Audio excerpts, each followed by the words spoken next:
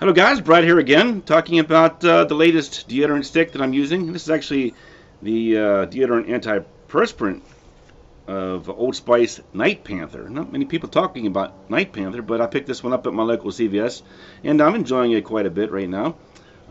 Nice presentation there. You got the purple fluorescent panther with the sharp claws. There's a thundercloud, some skulls and crossbones there. It's a very foreboding imagery there.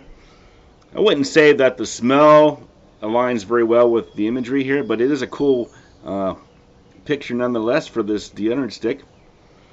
And the listed notes that I found were sandalwood and chocolate. So at first you might think, well, you know, that's already been done before. Axe has Dark Temptation, which has that chocolatey aspect to it. But this one, they take it a little bit further than Axe did with Dark Temptation. In addition to the chocolate and the sandalwood, you also get some citrus. You get like a noticeable orange here and some spice. Certain spices mix very well with chocolate, and there's something in here. Maybe it's some pepper, cardamom, ginger, something gives a nice spicy kick as well. So very impressive deodorant antiperspirant stick that I've been wearing recently, and I'm enjoying quite a bit. Give this one a 9 out of 10. Probably be better for fall, winter, because it does have almost like a gourmand-like smell to it.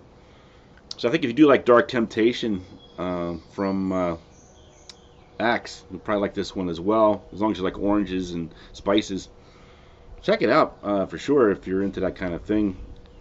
And it performs well. If you already wear a fragrance, you might want to wear something a little bit lighter, or a fragrance that would complement the smell of this one nicely, like another gourmandish type fragrance. But yeah, you should check this one out, definitely. Nightpanther, Old Spice, like a spicy orange chocolate deodorant stick.